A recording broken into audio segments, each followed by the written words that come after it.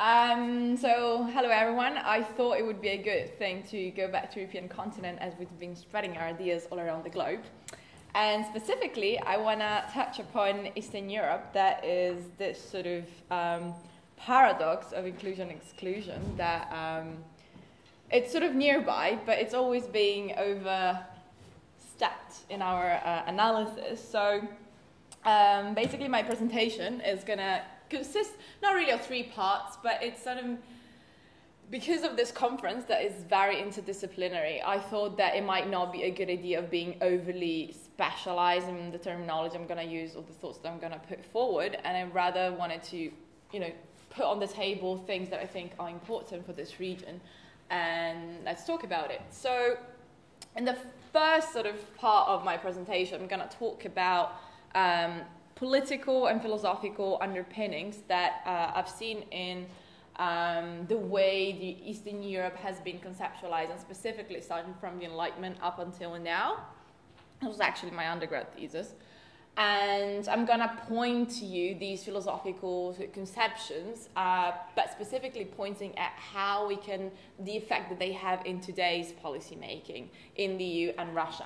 And so by doing this, I'm going to show conception of borders in the EU and Russia.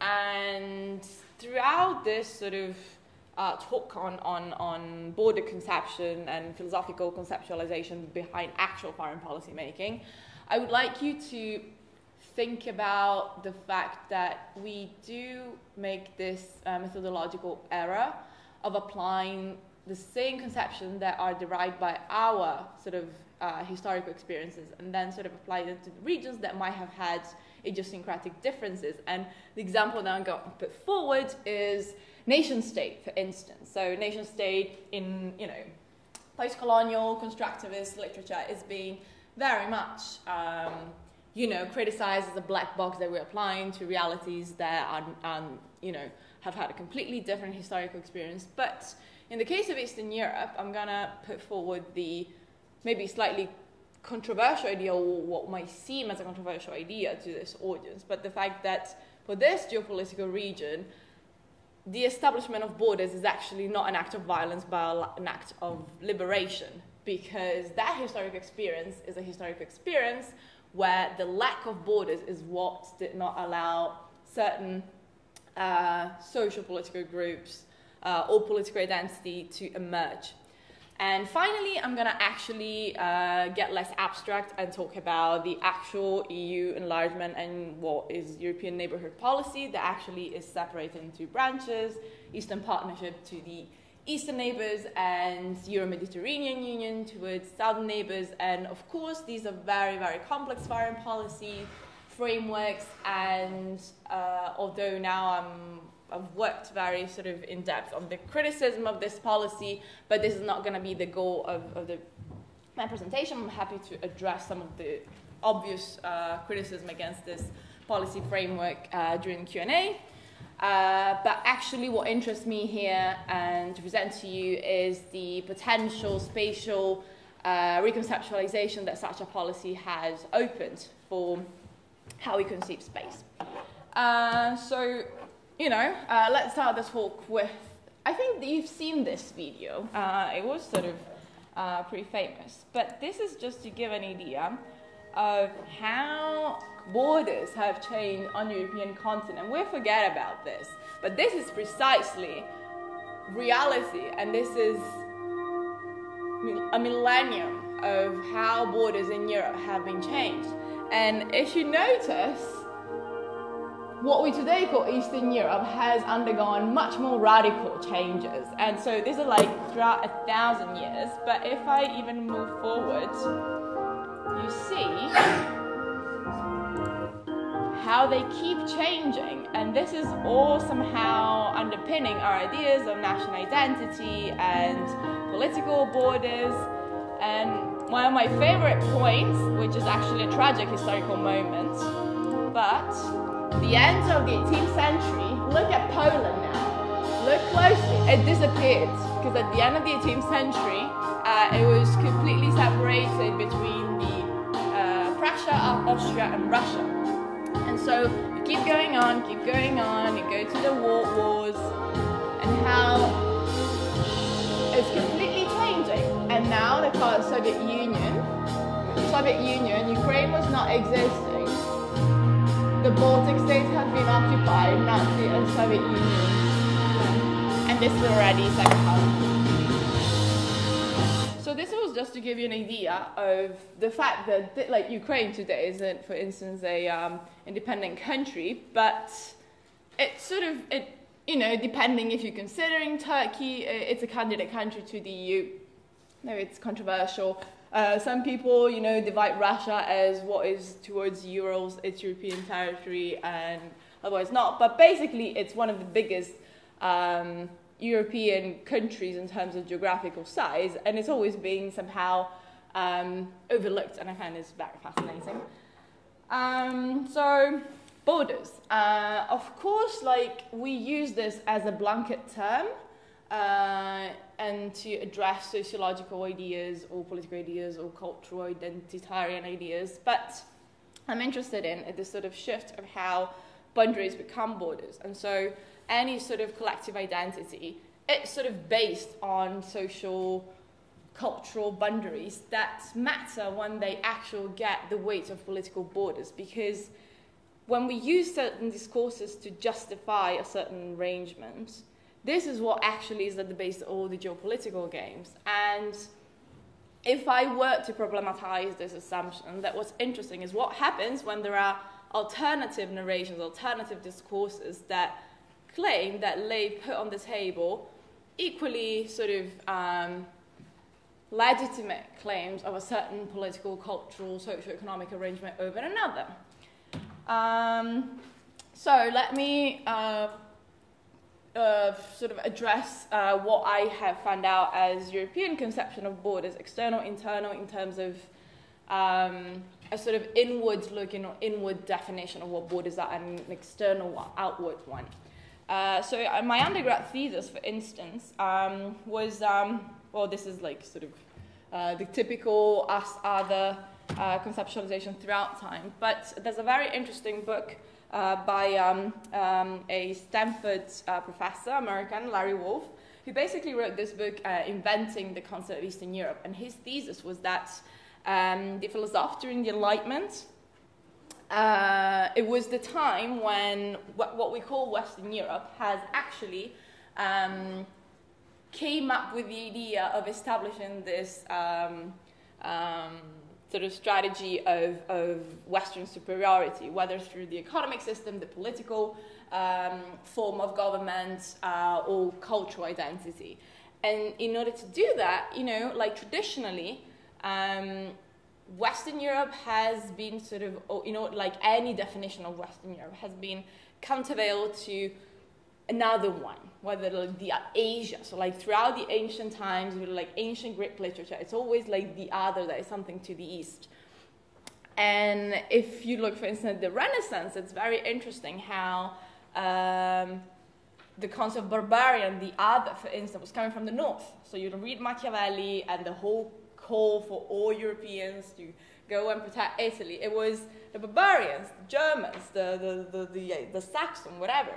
And Voltaire, who is actually, so we're going to the Enlightenment, who was actually the man who had a massive influence in shifting common sense ideas of what we conceive as other in Western ideology, in the sense that the axiological, the value system was no longer, again, north-south, but was west-east. And now there are different authors saying, well, but now with the European enlargement to the east, in the second half of in 2004 and 2007, well, it's no longer relevant, this one, because, well, we have just a bunch of countries to the east. And so again, in socioeconomic terms, it's again, the southern countries who are indebted and the Slavic northern countries. So you see how they keep shifting, and we not always have the analytical tools that can predict these shifts.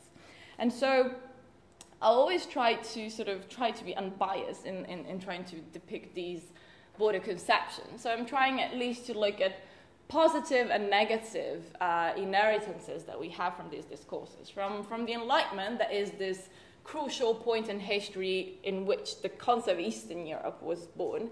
There's this mission civilisatrice, so this patronizing idea of West being superior and knowing the ingredients that make a successful policy.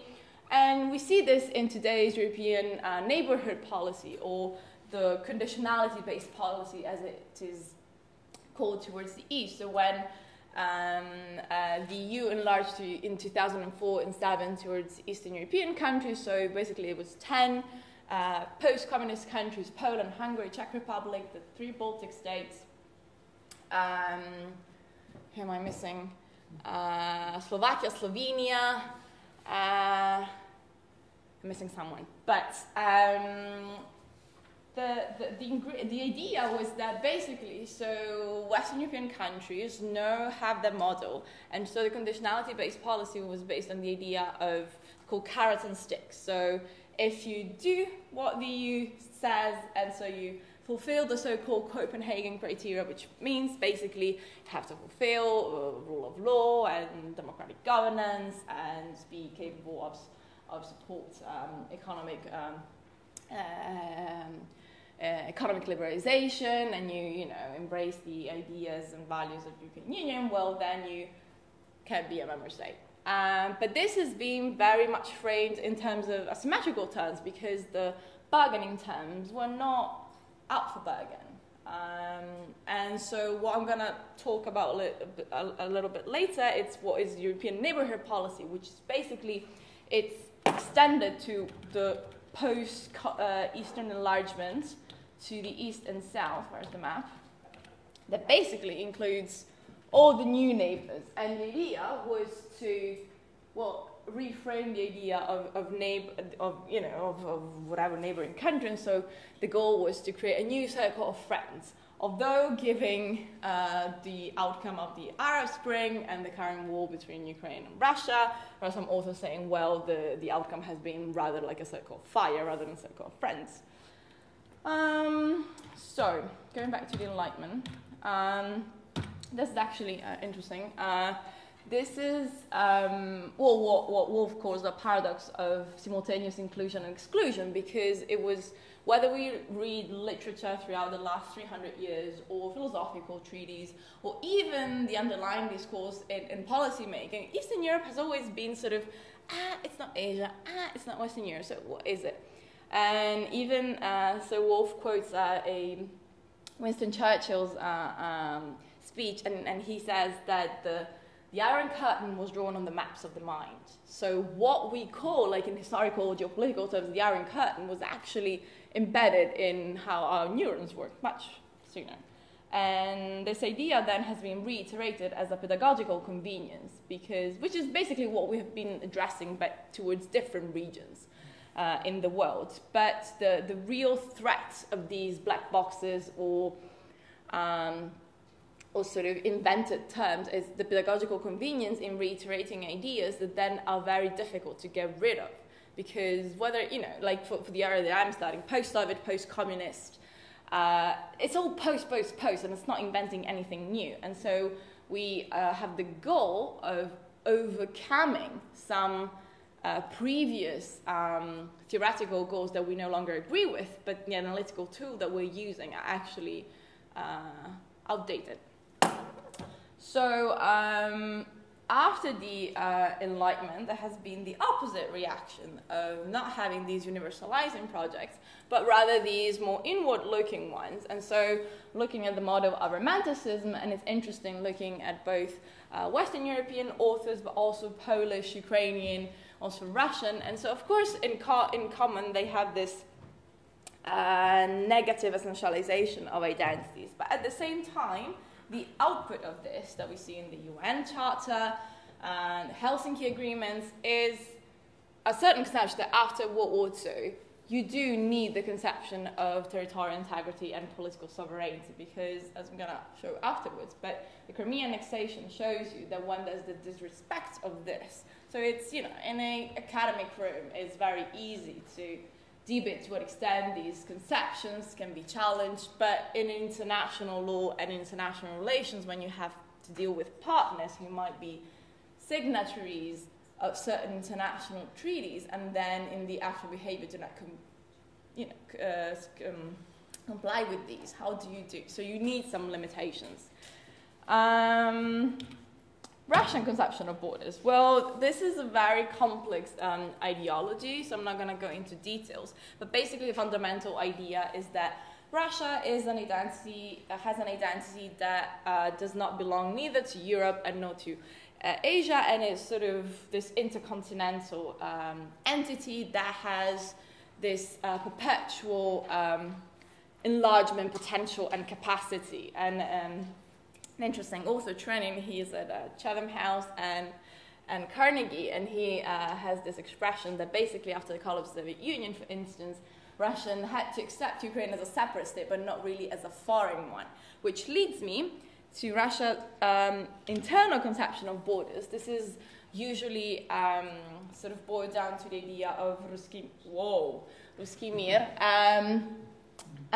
which is basically this homogenizing idea of the Slavic space. And this is very dangerous because, I mean, apart from all the academic talks, but I've been at the Euromaidan and I could see there was Russian speakers, Ukrainian speakers, people from all faiths coming and praying together. And so these talks about identity sort of started getting on the sides because the common cause was something more important. And it was basically a cause against a sort of manipulation of the actual reality. And this is very dangerous in the current Russian propaganda because it's basically exploiting, well, even in cognitive science, Kahneman, the sort of Nobel Prize psychologist, has this idea of cognitive ease. That means that we simplify our addressing reality because we don't understand it by asking more simpler questions. And so this is the idea of Ukraine. Well, basically there's a Western one that's pro-European and an Eastern one that's pro-Russian. Well, it's more complicated. So, well, I sort of already addressed the European neighborhood policy, so that's fine. So I just want to conclude by showing you a video of how mental maps and geographical maps do not always overlap. So basically this is a video of, at the beginning of the 90s after the collapse of the Soviet Union, how Italian newspapers does this tradition of, you know, selling encyclopedias or atlases with newspapers. And so basically, of course, with the collapse of the Soviet Union, there are 20 new borders that have come up. So you need to publish new borders. And so basically, it's actually, we talked about space, and that's going to be up to a point. So basically, the idea is there's this Soviet astronaut who went into space, and once his space shuttle had an accident, it fell, but it was already the collapse of the Soviet Union. So he lands, says, "Oh, Mother Russia," and there's a Ukrainian peasant who says, "What? This?" Yeah. So basically, this is not Russia. This is Ukraine. And he goes like, "No, but Russia is Ukraine." He said, "No, Ukraine is Ukraine." That Czechoslovakia, Praga, no, Slovakia, Bratislava. So yeah, basically that's it. And so it's very interesting, the idea of how you know, we have some ideas and then the maps change, but sometimes the map change and the ideas underlying do not change. And this is what's happening in the current post-Soviet conflicts. And so all these constructivist talk that sometimes part of the literature is about deterritorialization and globalization, but for instance, the research that I'm now doing is actually addressing texts that study all conflicts whereby the idea of territoriality, of ethnic identity have not disappeared at all. This is what sort of thoughts I wanted to leave you with. Thanks.